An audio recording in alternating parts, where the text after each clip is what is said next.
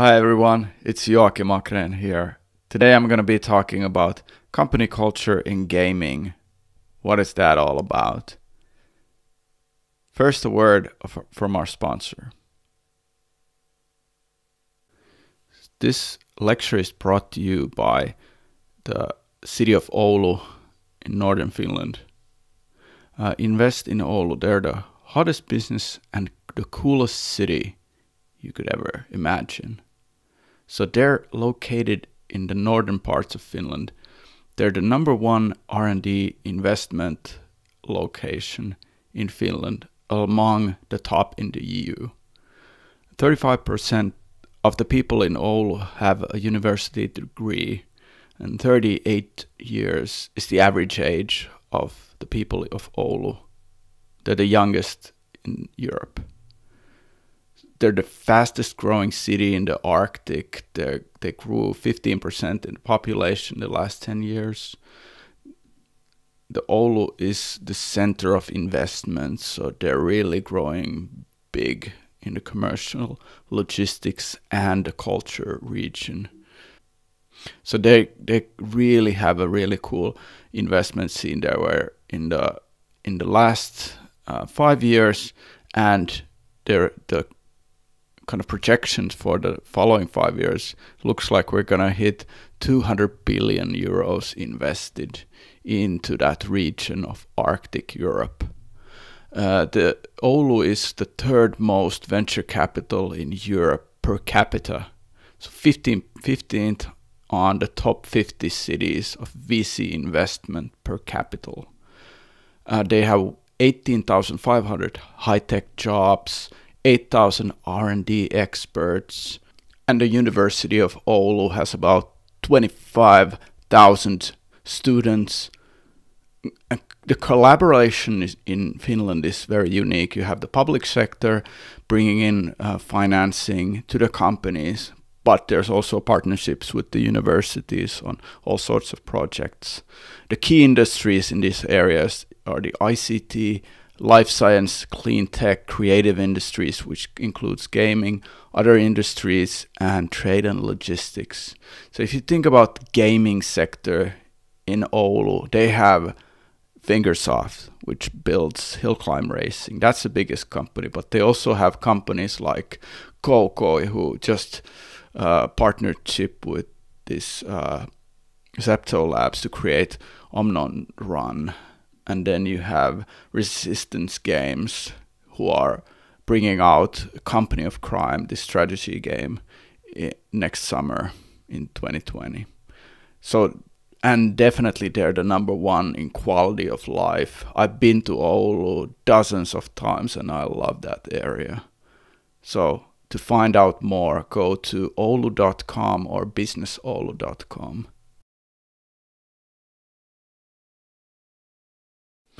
Let's kick it off with an introduction to what I do. So my name is Joakim Akren. I'm the founder and CEO of Elite Game Developers.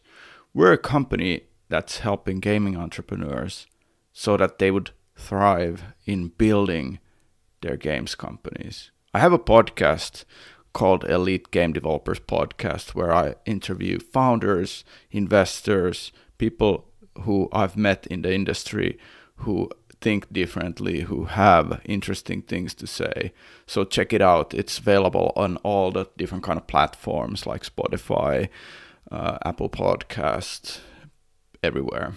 And then I'm writing a blog on the Elite Game Developers site. You can find it under elitegamedevelopers.com/blog, where I try to every week put out an article related to a topic. Just recently I wrote about how to work with startup advisors in gaming startups. How do you structure kind of the expectations on both sides? How you create incentives for the advisor regarding like stock options, things like that. And then the formality of how, like, what is the agreement that you put in place between the company and the advisor. Besides the blog, I just recently wrote a book called long-term game, how to build a video games company. It's available on Amazon, and later in 2020 it's going to be available in all sorts of online bookstores, so check it out. And then finally, there's a lot of online courses coming your way from elitegamedevelopers.com. Currently we have a few free ones, and there's also a course called Pitch Your Games Company, which is meant for founders who are trying to figure out how they should raise funding for their gaming startup. Check out that course and see if it's something for yourself. My background in gaming, so I've been an entrepreneur for 15 years. My first company that I started was Iron Star Helsinki in 2005. It was a virtual worlds company doing stuff for Nokia phones. It was very early, very hard to get users back in the day for a mobile product that was an online product as well, because people didn't have the data plans.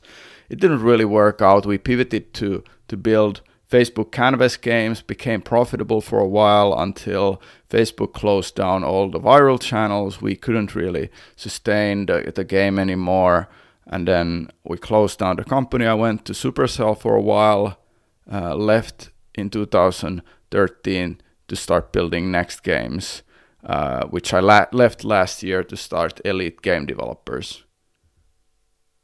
So my work with company culture, I've seen a lot of things in my career regarding how that can work, what kind of mistakes I've done. Mostly in my first games company, there was a lot of mistakes that I made regarding the culture, harnessing it, building a strong culture.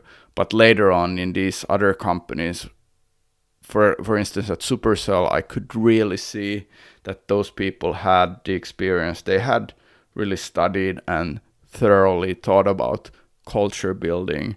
And it was a really cool example of how it should be done. And then at Next Games, we started applying a lot of lessons learned, since people came from all over the place and wanted to do things better. So today I'm going to be talking about, first off, the 10 tools that I believe are essential for building a strong company culture.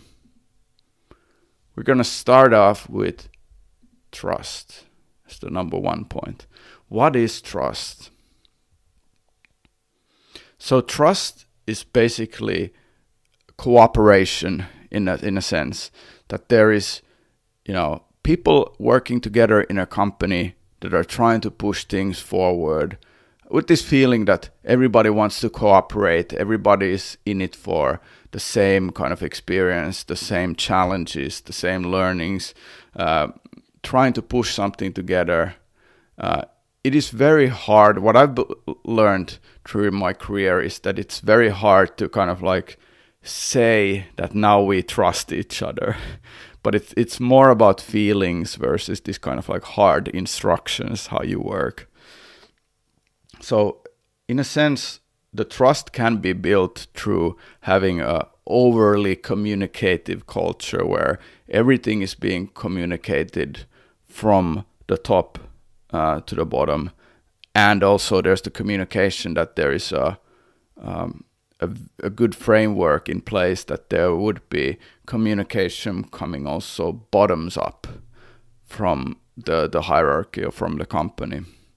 So if you think about the definition for a great culture, it is to put the focus on the people and then make sure that they know the context and the why, the purpose for the people to be there at the company.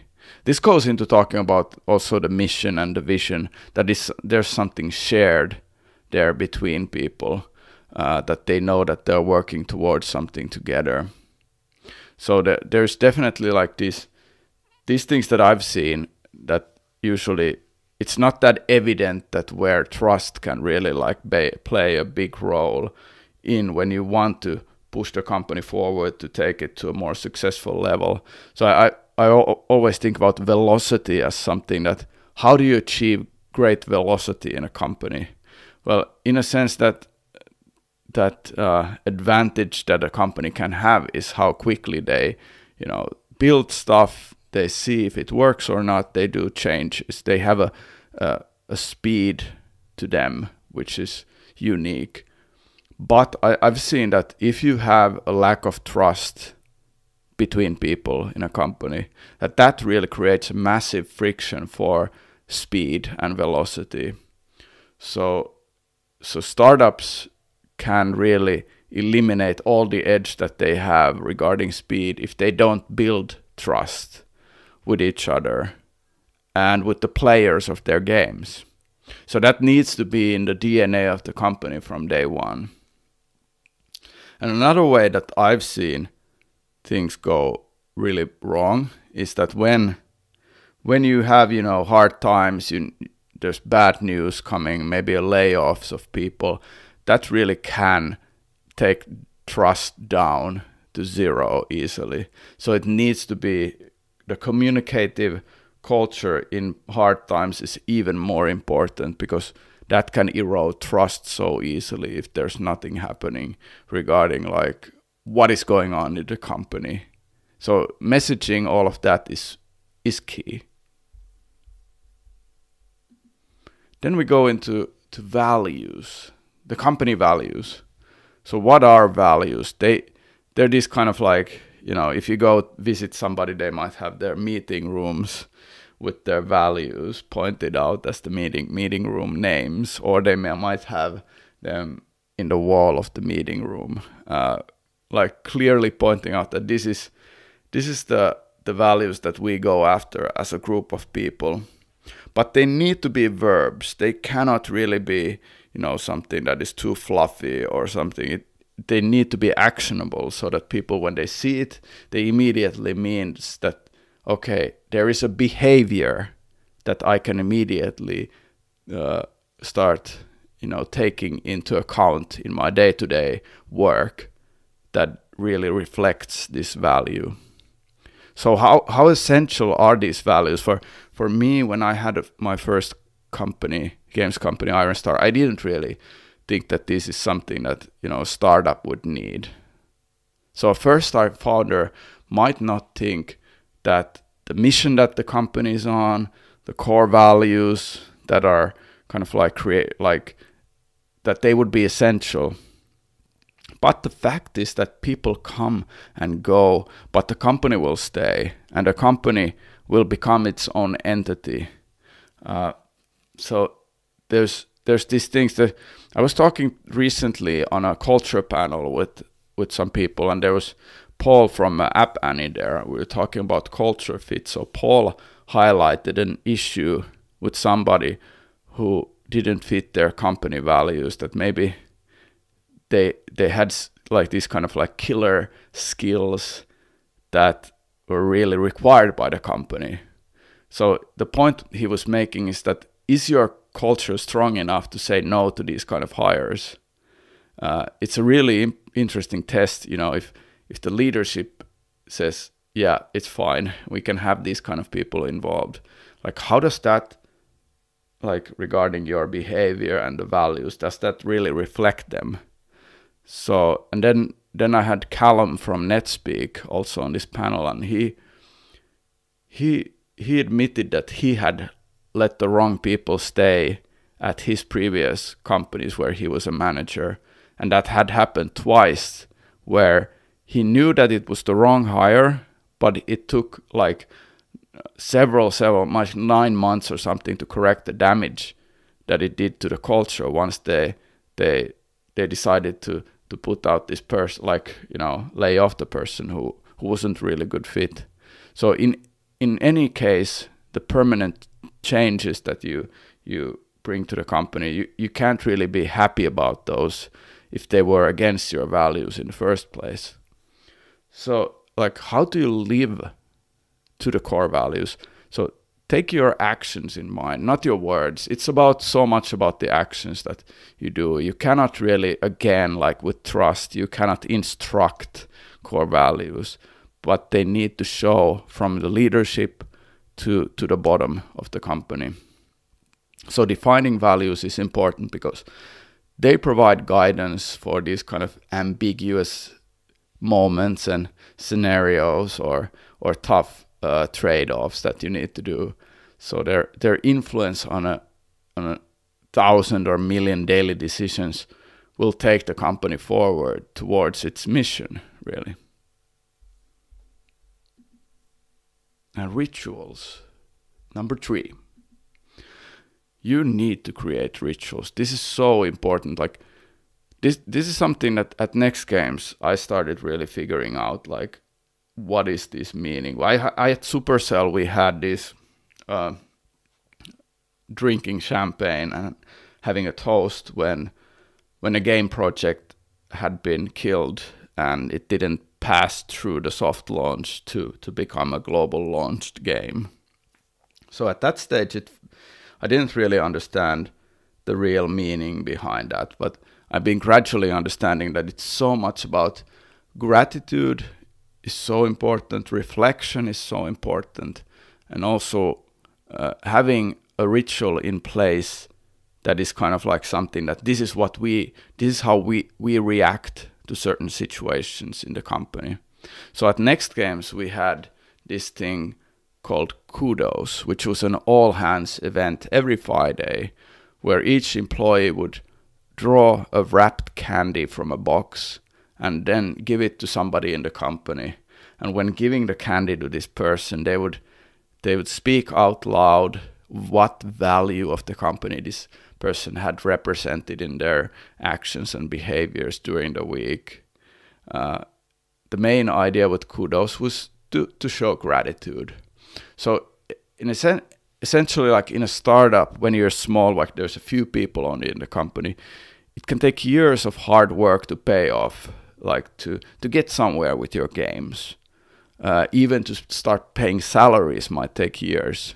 So you're gonna be like being this kind of like cockroaches, try to stay alive until you finally start making money. So most leaders understand the value of celebrating the small wins, because it's really hard to actually do in practice this thing. So failing to recognize hard work can build up a lot of resentment in the company. I've seen this happen. So allowing yourself and your team to celebrate the small wins on a regular basis can help meet the team's needs for recognition and to increase a sense of connection between the whole group of people who are putting in the effort. So there was one addition to values and how those can become rituals if you tie it back up to the point number 2, which was values. So what we did at Next Games was that we had the leadership team and the management and the founders of the company do some workshops around the values, but then we wanted it to kind of like go back to the company. So we went and had workshops with the whole staff regarding the values that we had kind of like brainstorm and idealize in these workshops. And before they were finalized, we still went through them in several smaller groups who kind of like distilled and made them more concise and showed them in all hands meetings. And it eventually like started really working that once they were kind of like brought bottoms up back towards the leadership, getting all the feedback from the teams, it was easier to have them in the day-to-day work. You could see them in these kind of like product decision-making meetings and one-on-ones, and also the Kudos. So it was all a really good kind of beneficial factoring towards having rituals in place to strengthen the values and to strengthen the culture. So in the panel that I was just mentioning previously, is that we had Sophie Wu there, and she said that it's more important how we act as a team. So the culture and the rituals are very specific to teams, and they don't have to be normalized across the organization. I saw this as well at Next Games, that we had teams that had really specific cultures of their own, ways of operating and showing gratitude. And then another team had their own style. And I saw it work so well. And those people still they have bonds with each other still nowadays when they might not even be in the same team anymore. But they created these bonds that will last for forever through these rituals. Number 4, action. So action could also mean that there's something that you repeat constantly in the company, that there's things that you do on a weekly basis. You have an all hands meeting, you have one-on-ones, you cover the same things there. Things like, what is the mission of the company? What is the vision? What are the values? And like early stage, of course, like all the startups will be focusing on their game. And it's so easy to forget that a strong culture needs work, needs repetition to start working.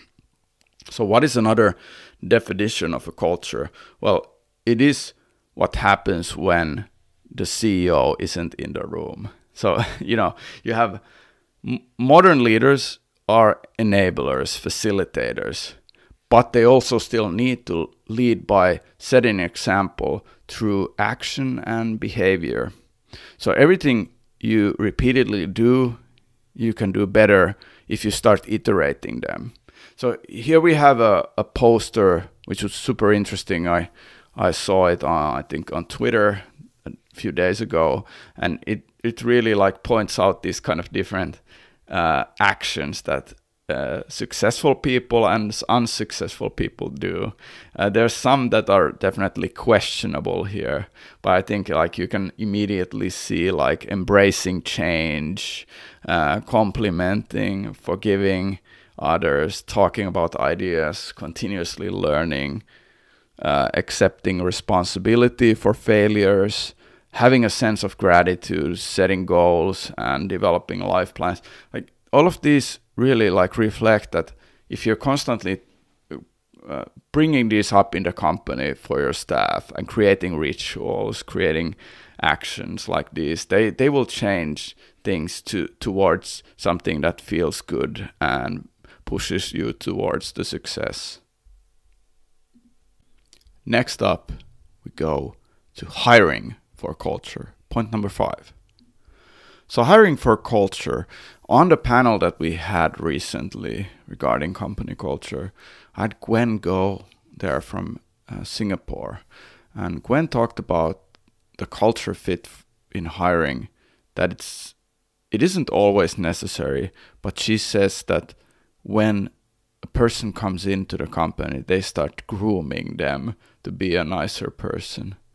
And she said that they've seen a lot of this kind of like cultural change happening when hiring people who aren't gamers, for instance, that they're bringing them into gaming, and they start to realize like what kind of like passion industry the games industry is, that these people can introduce a lot of experimentation techniques also to the company, because they're coming out of gaming into the games industry. So it really creates a different kind of format.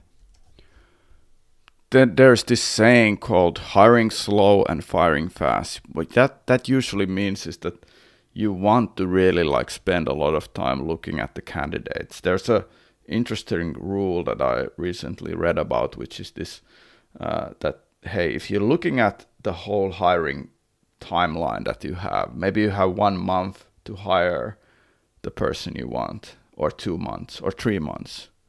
But then spend at least 1/3 of that time just looking at candidates, not picking any of them.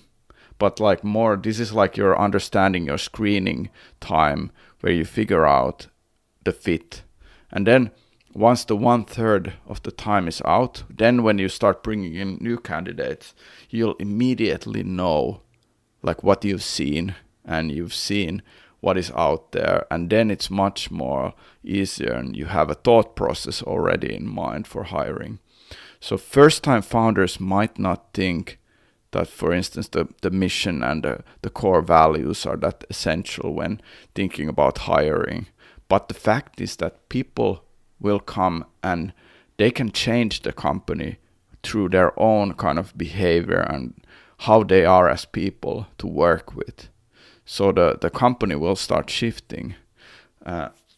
Supercell is pretty notorious about this. In a recent blog post by Miska Katkoff, he was analyzing Supercell on the Deconstructor of Fun blog, and he said that Supercell is really notorious on like their hiring process.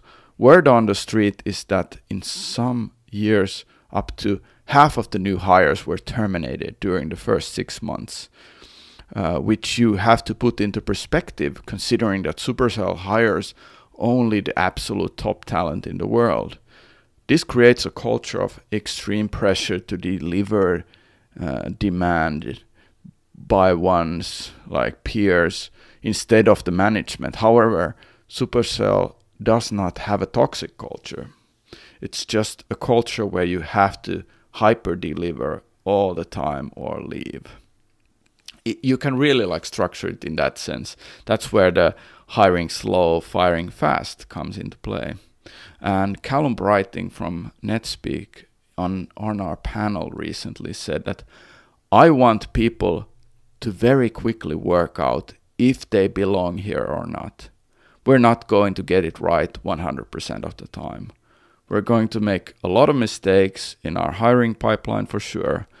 And I want people that we bring into the company to very quickly be able to work out like, this isn't a place for me. I don't feel like I could belong. So that's what Callum was talking about as this kind of like internal emotion metric that people really feel that they belong. Point number 6, surfacing problems. What does that mean? So first off, you definitely need to have a safe environment to talk about problems. Like this was mentioned as an interesting idea from Ben Horowitz's book on company culture, which came out last year in 2019. There he mentions about this kind of like surfacing problems thing, that you really want to encourage people to come up and say that there's something, wrong. Maybe it's in the game, maybe it's in how things are structured, how things are communicated. But like going back to the safe environment, so one of those things for creating a safe environment is to show that the leadership can feel that there's vulnerability, that vulnerability can happen in the company. And that means that you create an environment in which anybody in the company feels safe enough to raise their hand and say that they don't know what they're doing, or that, hey, I have a job, but I haven't been trained for it. I need help. I might have made a mistake, or they screwed up. They're scared. They're worried. So all of these things, it's very, very kind of, you need to feel safe to admit this inside the company.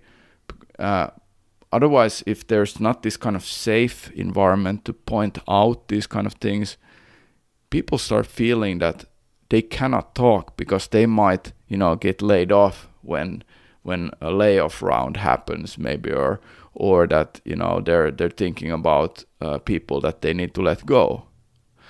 So if the company like has this kind of like culture where every single day everybody can come to work and feel that they don't need to hide and fake things, that's already a great place to start surfacing problems and then to address them.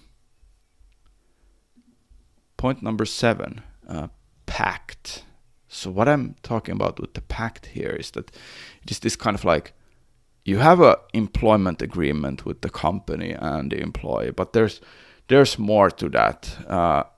There's this book called The Alliance from LinkedIn co-founder Reid Hoffman, where he talks about a thing called a tour of duty.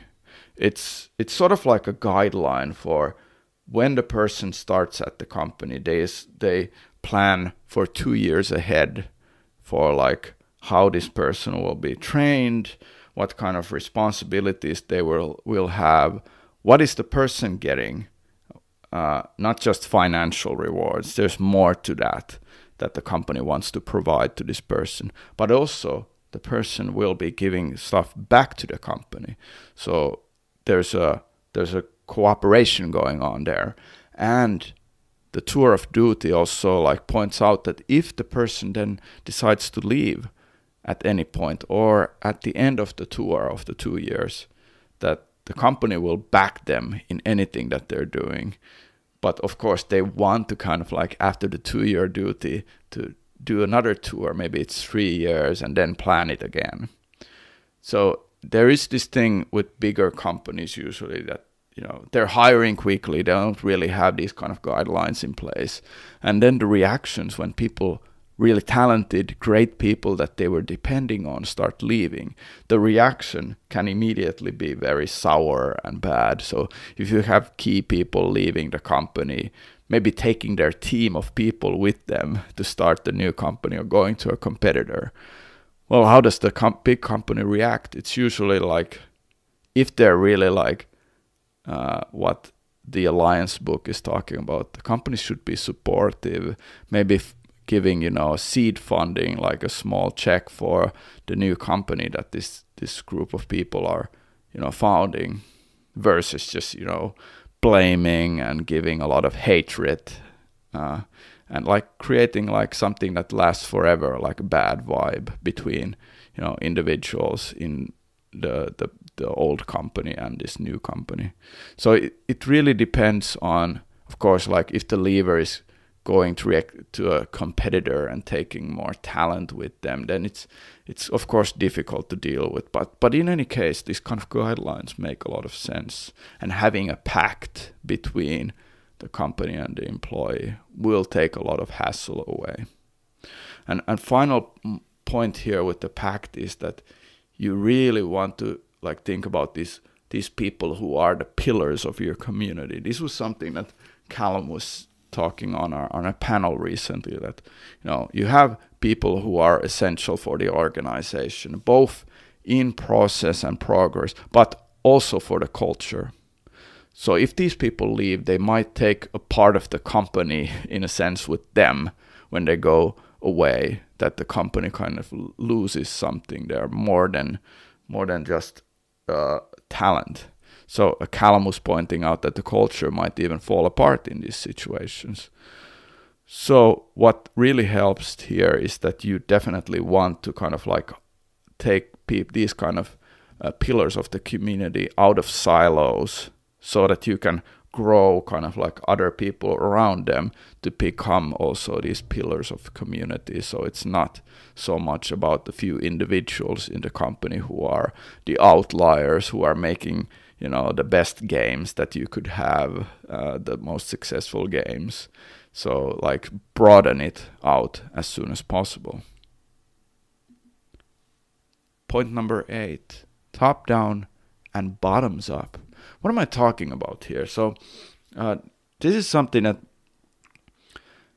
everything that goes through the organization should sort of like reflect from the top, it goes to the bottom, but then there should be a really like interesting process where things then bounce back from the bottom up. And this is like welcomed feedback, communication, understanding that there is actually a communication route that is going up and down the organization. So of course there is certain things that really have to start from the top, and these are things like, you know, what kind of things are acceptable behavior in the company, like what is about the culture, what really goes through the values that makes sense, what is the right way to hire people, setting mission and vision. But everything needs to go up from the top to the bottom and then come back up. Point number 9, hard times. This is a very interesting topic, and I've been thinking about this a lot. Like, if you think about going back to ancient Rome, like an empire that lasted for hundreds of years, and they built cool places where people could have a lot of fun because there was an abundance of wealth in the empire. You had the Colosseum where they had gladiator fights. So the Roman Empire spent loads of money to keep people happy so that they wouldn't complain, in a sense.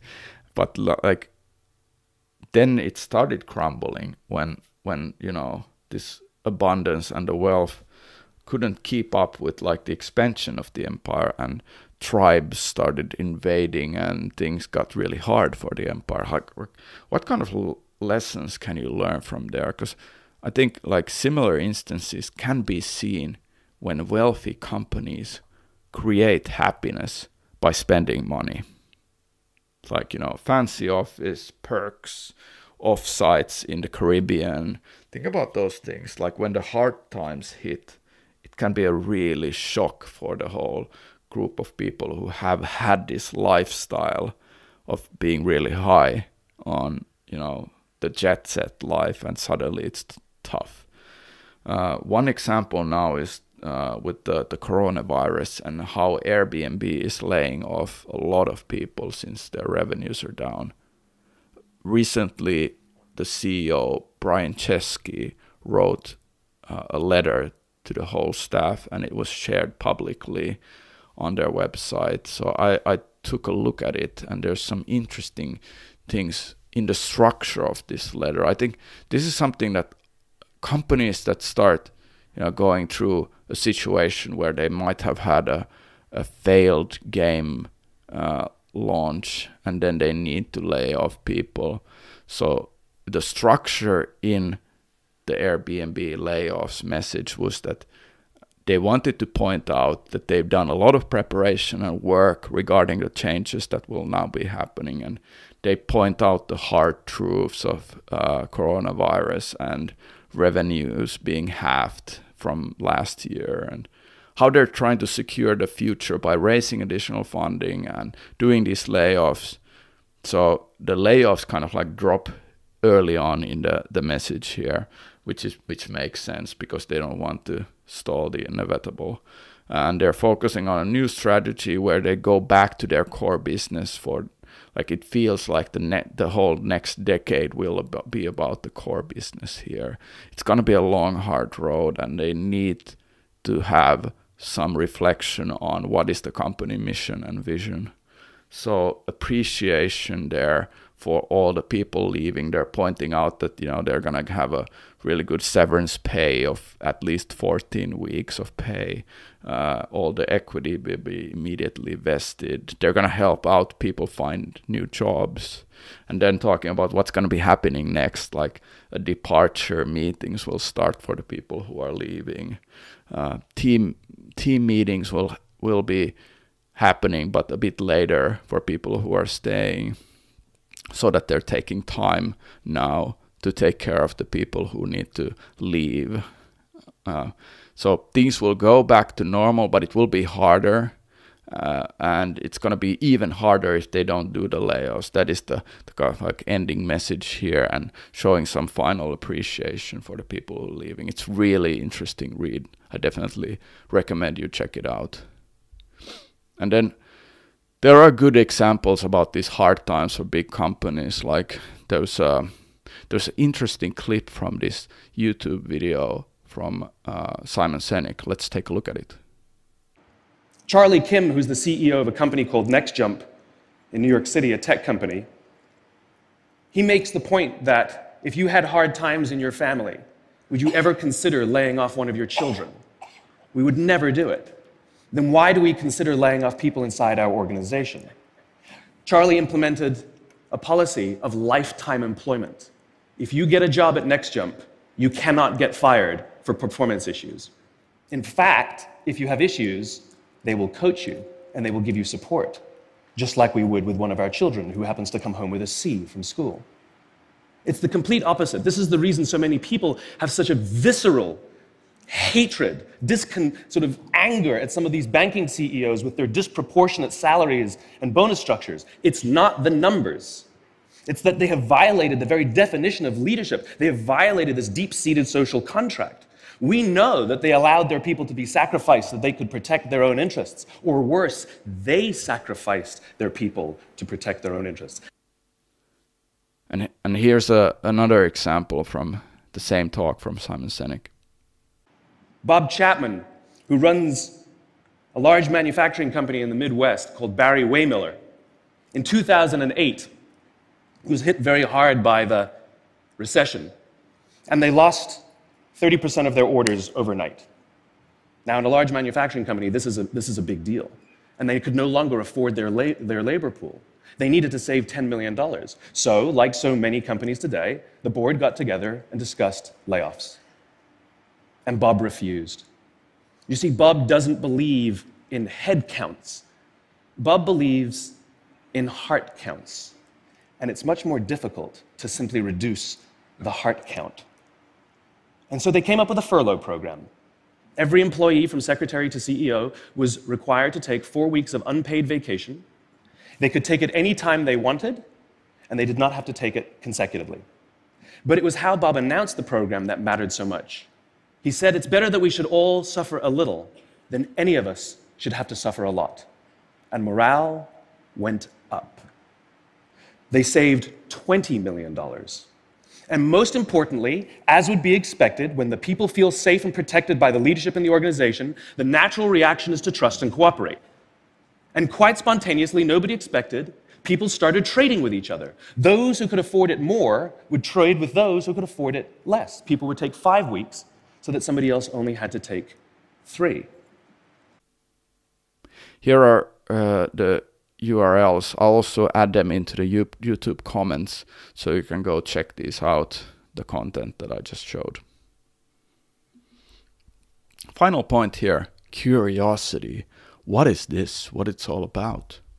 So, I think this is one of those things that any startup should really be considering, that they are curious companies, that they don't know everything. They really need to spend time learning. So it's kind of like saying that we can all grow more if we put more work into it. So growing as individuals. There was another interesting quote from Simon Sinek, who points out that great leaders are like parents. So what he says is that the closest analogy I can give to what a great leader is like being a parent. If you think about what being a great parent is, what you do, what makes a great parent is, we want to give our children opportunities for education, discipline them when necessary, also that they can grow up and achieve more than we could for ourselves. So great leaders want exactly the same thing. They want to provide their people opportunity for education, for discipline when necessary, build their self-confidence, give them opportunity to try and fail, all so that they could achieve more than what we could ever imagine for ourselves. So that is how you grow a company, and that's how you build a strong culture, something that cares and trusts. So the feel and the vibe, you'll like see this kind of like end product happening from being a parent who creates these opportunities, is that when people visit your company, this is what I ask often on my podcast as a question, like, what kind of experience do you want to give visitors who visit your company? What sort of image and vibe should they walk out with? To summarize the points of today's presentation. Number 1, trust. You want to build trust through all of the tools that we talked about here to create trust, because then people will stick around and build a strong company. Number 2, values. They are actionable statements that people can immediately see, and they know what kind of behavior we're talking about here. Rituals. Showing gratitude towards people around you. Actions. Taking actions, taking repetitive actions, iterating on what works, what doesn't work, messaging inside the company, being really like reminder of yourself that you need to put in this work every week. Number 5, hiring for a culture. So looking after like the process of what kind of people you're bringing in, how you make them fit to the company, are they fitting or not? How quickly can you fire them if they're not working early on as possible, of course. Number 6, surfacing problems, having a mechanism in place to talk about issues in the company or things that are going wrong, but like it really requires this safe environment to be in place where everybody feels safe to talk about things. Number 7, the pact, which I talked about, where the employee and the employer create a kind of like a relationship based guidelines of what we're getting out of this relationship that we're doing together, like how what the company will get, how the company will grow from this person being in the company, but also vice versa. And then number 8, the top down and bottoms up culture, where all the messages, communication comes from the top down, but then it bounces back upwards, so that there's constantly a loop going on there of information, like how everybody is feeling, what is being thought about, what is being said. Number 8, hard times. So when financial issues come up about like the coronavirus, things like that, where people need to lay off, how do you structure that in a way that everybody still feels safe and that there's a strong culture and people who even leave will still feel that they were part of something very strong? And the last point was curiosity, to really being fostering a culture of education and learning is very strong. Thinking about like the leaders being parents for a big group of people and like how you're helping them grow. That's it for this presentation. If you have any questions, please add them into the comments here. I happily take a lot of them and try to answer them whenever you've posted some. And please listen to our podcast and do subscribe to our newsletters. I'm putting a lot of effort every week to put out something interesting on the newsletter. So sign up to that at elitegamedevelopers.com. Thanks a lot, guys. Bye-bye.